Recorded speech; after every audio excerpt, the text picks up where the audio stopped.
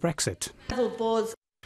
Well, I don't think that what's contained within the Queen's speech makes it sufficiently clear exactly where those powers will lie and that they should come directly back to us here. And the fact that she mentions and assumes that there will be a pan-Britain UK agriculture policy takes this chamber for granted, and it's not acceptable.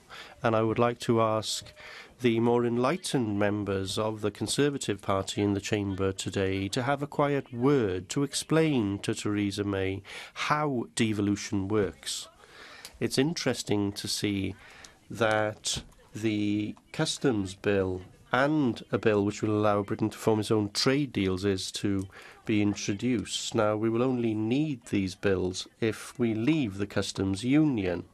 But I don't think that Theresa May should assume that there will be a majority in Parliament in favour of exiting the customs union, and that's why I am a little concerned. I have promised Steffan Lewis that I won't be too malicious on this. I don't want to make an issue of this. But the third point in Plaid Cymru's motion today, whilst I agree entirely that the Assembly should have a role in future trade deals with the EU, because of course it'll have an impact upon us, I am not currently comfortable with the wording of the motion, which accepts the fact that we will leave the customs union talking about deals with other countries in the way that it is currently worded. So I hope that Plaid Cymru will accept the point I make for the reasons that I've explained, but I don't want to make a big thing of this, but that's why I am slightly concerned that we